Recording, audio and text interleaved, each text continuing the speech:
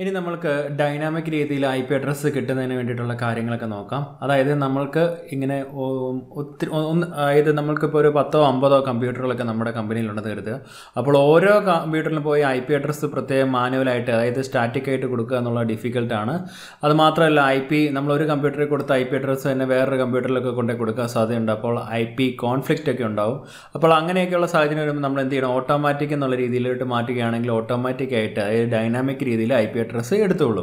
അപ്പോൾ നമുക്ക് അത് സെറ്റ് ചെയ്യാനുള്ള കാര്യങ്ങൾ പോകാം. ഒരു കമ്പ്യൂട്ടറിൽ എങ്ങനെയാണ് സെറ്റ് ചെയ്യാൻ നോക്കാം.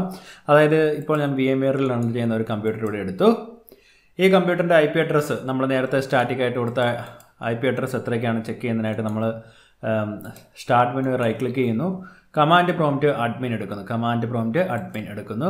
ഇവിടെ ജസ്റ്റ് ഐ പി കോൺഫിഗ് എന്നുള്ള കമാൻഡ് കൊടുക്കുന്നു. ഇപ്പോൾ കാണാനായിട്ട് സാധിക്കുന്നുണ്ട്. അതായത് ഇപ്പോൾ ഈ കമ്പ്യൂട്ടറിൻ്റെ ഐ പി അഡ്രസ്സ് എന്നുള്ളത് 192.168.1.10 എന്നാണ്. ഓക്കെ, ഇനി നമുക്ക് ഈ ഐ പി അഡ്രസ്സ് കൊടുത്ത ആ NIC നമുക്കൊന്ന് എടുക്കാം. ഓക്കെ, അതിനായിട്ട് സ്റ്റാർട്ട് മെനു റൈറ്റ് ക്ലിക്ക് ചെയ്യുന്നു, റൺ എടുക്കുന്നു. അവിടെ NCPA.CPL എന്ന് ടൈപ്പ് ചെയ്യുന്നു. NCPA.CPL ഓക്കെ കൊടുക്കുന്നു. ഇപ്പോൾ നമുക്ക് എന്ത് കാണാനായിട്ട് സാധിക്കും, നമ്മൾക്ക് NIC കാണാൻ സാധിക്കും. അവിടെ വന്നിട്ട് റൈറ്റ് ക്ലിക്ക് ചെയ്ത് പ്രോപ്പർട്ടീസ് എടുക്കുകയും നമ്മൾ TCP/IP/v4 എന്നുള്ള അത് സെലക്ട് ചെയ്ത് അതിൻ്റെ പ്രോപ്പർട്ടീസ് എടുക്കുകയും ചെയ്ത് കഴിഞ്ഞാൽ നമ്മൾക്ക് എന്ത് കാണാനായിട്ട് സാധിക്കും, ഇതിന് ഐ പി അഡ്രസ്സ് ഇപ്പോൾ മാനുവലായിട്ട് കൊടുത്തിരിക്കുന്ന ഐ പി അഡ്രസ്സ് ഇവിടെ കാണാനായിട്ട് സാധിക്കും. ഇനി ഐ പി അഡ്രസ്സ് ഓട്ടോമാറ്റിക്കായിട്ട് കിട്ടുന്നതിന് വേണ്ടി സെറ്റ് ചെയ്യുന്നതിനായിട്ട്, അതായത് ഡൈനാമിക് ആയിട്ട് സെറ്റ് ചെയ്യുന്നതിനായിട്ട് നമ്മൾ എന്ത് ചെയ്യണം, obtain an I P address automatically എന്നുള്ളത് കൊടുക്കണം. ഓട്ടോമാറ്റിക്കലി ഇവിടെ നമുക്ക് obtain DNS server address automatically എന്നുള്ളത് നമുക്ക് കൊടുക്കാം. ഓക്കെ കൊടുക്കുന്നു, ക്ലോസ് കൊടുക്കുന്നു. ഇപ്പോൾ ഐഡൻറ്റിഫൈങ് എന്നൊക്കെ പറഞ്ഞുകൊണ്ട് കാണിക്കുന്നു, നെറ്റ്വർക്ക് 3 എന്നൊക്കെ പറഞ്ഞ് കാണിക്കുന്നു. ഓക്കെ, നമ്മൾക്ക് പുതുതായിട്ട് നമ്മുടെ കമ്പ്യൂട്ടറിന് എന്തെങ്കിലും ഐ പി അഡ്രസ്സ് കിട്ടിയിട്ടുണ്ടോ എന്നുള്ള കാര്യങ്ങളൊക്കെ നമുക്ക് നോക്കാം. അതിന് വേണ്ടിയിട്ട് ജസ്റ്റ് ഐ പി കോൺഫിഗ് എന്നുള്ളത് again ടൈപ്പ് ചെയ്യുന്നു. ഇപ്പോൾ കാണിക്കുന്നു, അതായത് 1.10 എന്നുള്ളത് മാറി 50.100 എന്നായി. അതായത് ഈ കമ്പ്യൂട്ടർ ഇപ്പോൾ ഇവിടുന്ന് ഒരു DHCP സെർവറിൽ നിന്ന് എടുത്തിട്ടുണ്ട്. I P address DHCP സെർവറിനെ contact ചെയ്തെടുത്തു. ഓക്കെ, അതിനെക്കുറിച്ച് നമുക്ക് നോക്കാം. അതിൻ്റെ പ്രോസസ്സും കാര്യങ്ങളും എങ്ങനെയാണ് ഉള്ളതെന്ന് നോക്കാം. അതായത് നമ്മൾ ഈ രണ്ടാമത്തെ മെത്തേഡിൽ, അതായത് ഓട്ടോമാറ്റിക്കിൽ നമുക്ക് ഡൈനാമിക് ആയിട്ടാണ് ഐ പി അഡ്രസ്സ് കോൺഫിഗർ ചെയ്യുന്നത്. അതായത് ഓട്ടോമാറ്റിക് എന്നുള്ള മോഡിലോട്ട് നമ്മൾ ഇടുമ്പോൾ, അതായത് NIC നമ്മളിപ്പോൾ കയറി ഓട്ടോമാറ്റിക് എന്നുള്ള മോഡിലോട്ട് ഇടുമ്പോൾ നമുക്ക് ഡൈനാമിക്കിലാണ് കിട്ടുന്നത്. ഈ ഡൈനാമിക്കലി ഐ പി അഡ്രസ്സ് കിട്ടുന്ന ആ പ്രോസസ്സിനെ പറ്റി നമുക്കൊന്ന് പഠിക്കാം. അതിന് നമുക്ക് DHCP പ്രോസസ്സ് എന്ന് വിളിക്കാം. DHCP process. ഓക്കെ, ഇപ്പോൾ ഇവിടെ നമ്മുടെ കമ്പ്യൂട്ടർ ഇരിക്കുന്നു. ഓക്കെ, ഈ കമ്പ്യൂട്ടറിൽ നമ്മൾ ഓട്ടോമാറ്റിക് എന്നുള്ള മോഡിലോട്ട് മാറ്റുന്നു. അപ്പോൾ എന്ത് പറ്റും, ഇതൊരു DHCP സെർവറിനെ കോൺടാക്ട് ചെയ്യും. DHCP server. ഓക്കെ, അതായത് നമ്മുടെ നെറ്റ്വർക്കിൽ ഒരു DHCP സെർവർ ഉണ്ടായിരിക്കണം.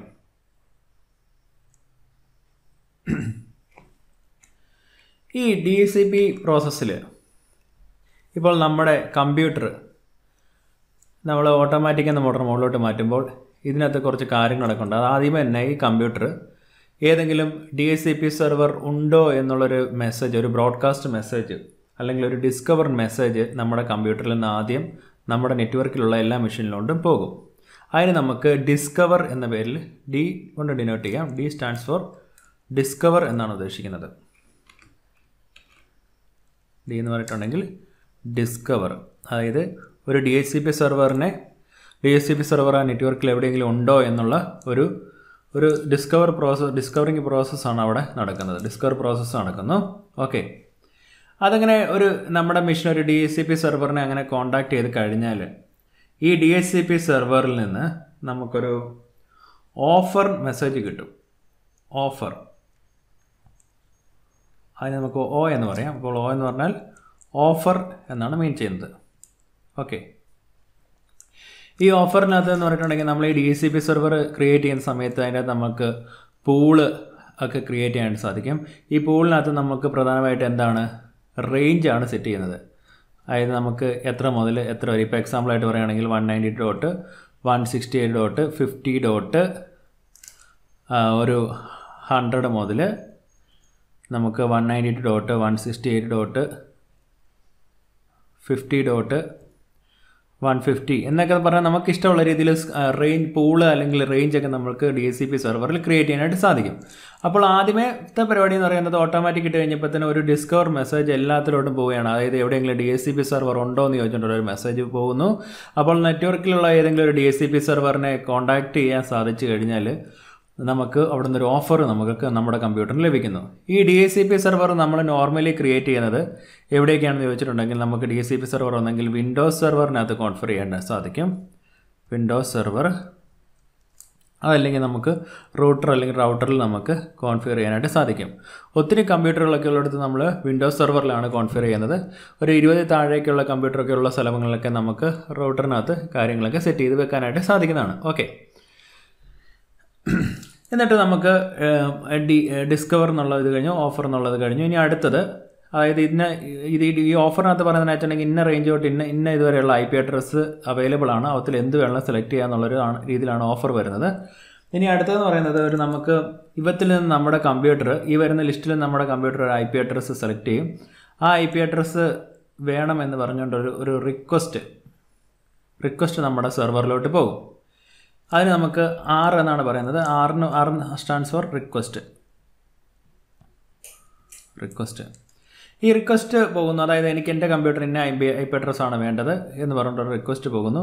അവസാനം ആ റിക്വസ്റ്റ് അത് ആക്സെപ്റ്റ് ചെയ്യുന്നു. അതിനുശേഷം ഇന്ന IP അഡ്രസ്സ് നിനക്ക് അസൈൻ ചെയ്തിട്ടുണ്ടെന്ന് പറഞ്ഞിട്ടൊരു അക്നോളജ്മെൻറ്റ് കിട്ടുന്നു. അതിന് നമുക്ക് A എന്ന് പറയാം. A four acknowledgement.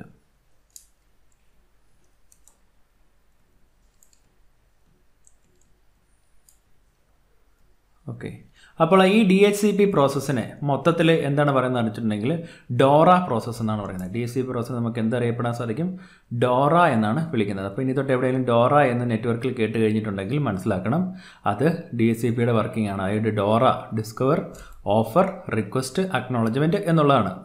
അപ്പോൾ ഇവിടെ നമ്മൾ വിൻഡോസ് സെർവറിലും അതുപോലെ തന്നെ നമ്മുടെ റൗട്ടറിലൊന്നും IP അഡ്രസ്സ് ഞാൻ സെറ്റ് ചെയ്തിട്ടില്ല. പിന്നെ എങ്ങനെയായിരിക്കും ഇങ്ങനത്തെ ഒരു IP അഡ്രസ്സ് കിട്ടിയിരിക്കുന്നത്? അതായത് ഒരു DHCP സെർവർ വഴി ഒരു IP അഡ്രസ്സ് കിട്ടി. ഏതോ ഒരു DHCP സെർവറിനെ എൻ്റെ ഈ കമ്പ്യൂട്ടർ ഇപ്പോൾ കോൺടാക്ട് ചെയ്തിട്ടുണ്ട്.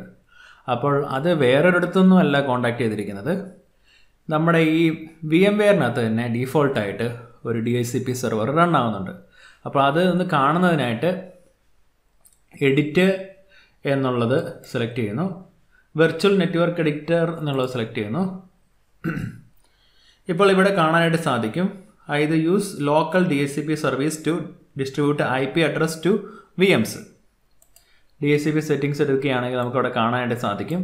അതായത് 192.168.50.100 മുതൽ 150 വരെയാണ് പറഞ്ഞിരിക്കുന്നത്. ഇതിനിടയ്ക്കുള്ള IP അഡ്രസ്സ് നമ്മുടെ ഈ VMwareനകത്ത് ഓടുന്ന കമ്പ്യൂട്ടറുകൾക്ക് ഓട്ടോമാറ്റിക് എന്നുള്ള രീതിയിൽ കിട്ടുന്നതാണ്. ഓക്കെ, ഇനി ഇതിനെപ്പറ്റി കൂടുതലൊക്കെ ചെക്ക് ചെയ്യണമെങ്കിൽ ചേഞ്ച് സെറ്റിങ്സ് ഒക്കെ കൊടുത്തു കഴിഞ്ഞാൽ നമുക്കത് കൂടുതലായിട്ടൊക്കെ അതിൻ്റെ സെറ്റിങ്സിലോട്ടൊക്കെ പോകാവുന്നതാണ്. ഓക്കെ, അത് നമ്മളിപ്പോൾ നോക്കേണ്ട കാര്യമില്ല. ഓക്കെ, അപ്പോൾ നമ്മൾക്ക് ഒരു DHCP സെർവർ വേണം. നമ്മുടെ ഓട്ടോമാറ്റിക് എന്ന് പറഞ്ഞ രീതിയിലോട്ട് കോൺഫിഗർ ചെയ്യുമ്പോഴത്തേനും ഒരു DHCP സെർവറിൽ നിന്ന് നമ്മുടെ കമ്പ്യൂട്ടർ IP അഡ്രസ്സും കാര്യങ്ങളൊക്കെ എടുത്തുകൊള്ളും. ഓക്കെ, ഇനി നമ്മൾക്ക് അടുത്തൊരു സംഭവത്തിനെ കുറിച്ചാണ്. ഓട്ടോമാറ്റിക് എന്ന് പറഞ്ഞ മോഡിലോട്ട് തന്നെ നമ്മുടെ കമ്പ്യൂട്ടർ ഇടുകയാണെന്ന് കരുതുക.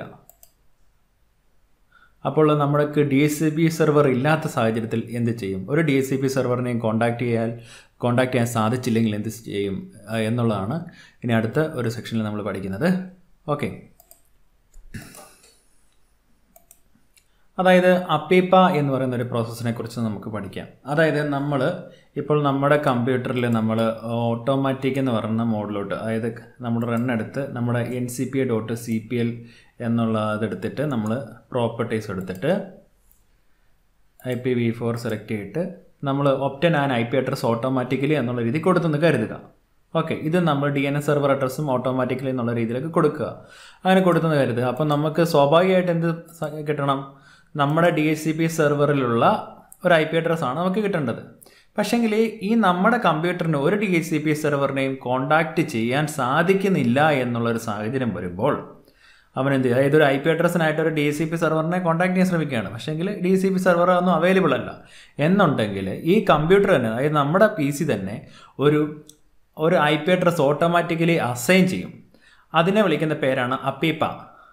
ഇത് ഓട്ടോമാറ്റിക് പ്രൈവറ്റ് IP അഡ്രസ്സിംഗ് എന്നാണ് അതിൻ്റെ ഫുൾ ഫോം. അതിൻ്റെ റേഞ്ച് എന്ന് പറയുന്നത് 169.254.0.1 മുതൽ 169.254.255.254 വരെയാണ്. ഓക്കെ, അപ്പോൾ 169 തുടങ്ങുന്ന അതായത് 169.254 തുടങ്ങുന്ന ഒരു IP അഡ്രസ്സാണ് നിങ്ങളുടെ കമ്പ്യൂട്ടറിന് കിട്ടിയിരിക്കുന്നത് എങ്കിൽ എന്ന് നിങ്ങൾക്ക് മനസ്സിലാക്കാൻ സാധിച്ചു കഴിഞ്ഞാൽ, അതായത് നിങ്ങളുടെ കമ്പ്യൂട്ടർ ഇങ്ങനത്തെ ഒരു IP അഡ്രസ്സ് കണ്ടാൽ മനസ്സിലാക്കിക്കോണം. DHCP സെർവറിനെ നമ്മുടെ കമ്പ്യൂട്ടർ കോൺടാക്ട് ചെയ്യാൻ നോക്കി, IP അഡ്രസ്സ് കിട്ടിയില്ല. അതുകൊണ്ട് ഒന്നെങ്കിൽ നമ്മൾ എന്ത് ചെയ്യണം, ആ ഇഷ്യൂസൊക്കെ നമ്മൾ സോൾവ് ചെയ്ത് DHCP സെർവറിനെ കോൺടാക്ട് ചെയ്യിക്കണം. അതല്ലെങ്കിൽ നമ്മൾ സ്റ്റാറ്റിക് ആയിട്ട് നമ്മുടെ കമ്പ്യൂട്ടറിന് ഒരു IP അഡ്രസ്സ് കൊടുക്കണം. ഓക്കെ, അപ്പോൾ നമുക്ക് ഈ IP അഡ്രസ്സ് DHCP സെർവറിനെ കോൺടാക്ട് ചെയ്യാൻ പറ്റാത്തൊരു സാഹചര്യം നമുക്കിവിടെ ജനറേറ്റ് ചെയ്യാം. എന്നിട്ട് നമുക്ക് അതിൻ്റെ 169.254 എന്നുള്ള ഒരു IP അഡ്രസ്സ് നമ്മുടെ കമ്പ്യൂട്ടറിന് കിട്ടുമോ എന്ന് നമുക്കിപ്പോൾ നോക്കാം. അതിനായിട്ട് ഇപ്പോൾ ഇത് VMwareലാണ് റൺ ആവുന്നത്. അതുകൊണ്ട് VMwareൽ സെറ്റിങ്സ് എടുത്ത് നോക്കുന്നു. സെറ്റിങ്സിൽ നമ്മുടെ NIC, അതായത് നെറ്റ്വർക്ക് കേബിളുമായിട്ട് കണക്റ്റഡ് എന്നുള്ളതാണ് കൊടുത്തിരിക്കുന്നത്. ഓക്കെ, ഇവിടെ ഇപ്പോൾ ഹോസ്റ്റലിൽ എന്ന് പറയുന്ന മോഡിലോട്ടൊക്കെയാണ് കിടക്കുന്നത്. നമുക്കൊരു കാര്യം ചെയ്യാം, ഇതിനകത്ത് എഡിറ്റ് എന്നുള്ള ഓപ്ഷനിൽ വെർച്വൽ നെറ്റ്വർക്ക് എഡിറ്ററിൽ പോകുന്നു. എന്നിട്ട് നമ്മൾ ചേഞ്ച് സെറ്റിങ്സ് എന്നുള്ളത് സെലക്ട് ചെയ്യുന്നു. ഇവിടെ ഹോസ്റ്റലിൽ സെലക്ട് ചെയ്തിട്ട് use local DHCP service to distribute IP address to VMs എന്നുള്ള ടിക്ക് ഓഫ് കൊടുക്കുന്നു. ഓക്കെ, അടുത്തതും സെലക്ട് ചെയ്യുന്നു, അതും നമുക്ക് ടിക്ക് ഓഫ് കൊടുത്തേക്കാം. ഓക്കെ, അതായത് ഇപ്പോൾ നമ്മൾ DHCP സർവീസ് നമ്മൾ ഡിസേബിൾ ചെയ്തു. നമ്മുടെ കമ്പ്യൂട്ടറിന് ഇനി വേറൊരു DHCP സെർവറിനെ കോൺടാക്ട് ചെയ്യാം. ഇനി വേണമെങ്കിൽ നെറ്റ്വർക്കുമായിട്ട് വേറെ കണക്ട് ചെയ്തിട്ടുണ്ടെങ്കിൽ കോൺടാക്ട് ചെയ്യാം. അതല്ല, നമ്മുടെ ഡീഫോൾട്ടായിട്ട് VMൽ തന്നെയുള്ള DHCP സെർവറിനെ നമ്മൾ ഡിസേബിൾ ചെയ്തു. ഇനി നമ്മൾ അപ്ലൈ കൊടുക്കുന്നു, ഓക്കെ കൊടുക്കുന്നു.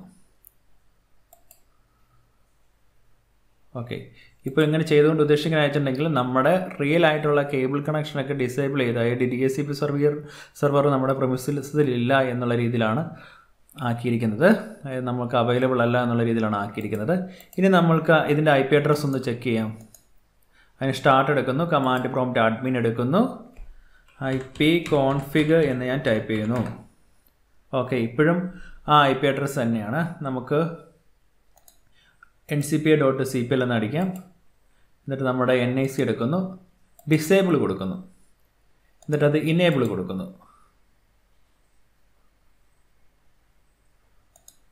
ഇനേബിൾ കൊടുക്കുന്നു. അതായത് ഇപ്പോൾ പുള്ളി ഓട്ടോമാറ്റിക്കായിട്ട് IP അഡ്രസ്സ് DHCP സെർവറിനെ കോൺടാക്ട് ചെയ്യാൻ നോക്കുകയാണ്. നമ്മൾ ഓട്ടോമാറ്റിക് എന്ന് പറഞ്ഞ മോഡിലാണ് ഇട്ടിരിക്കുന്നുണ്ട്.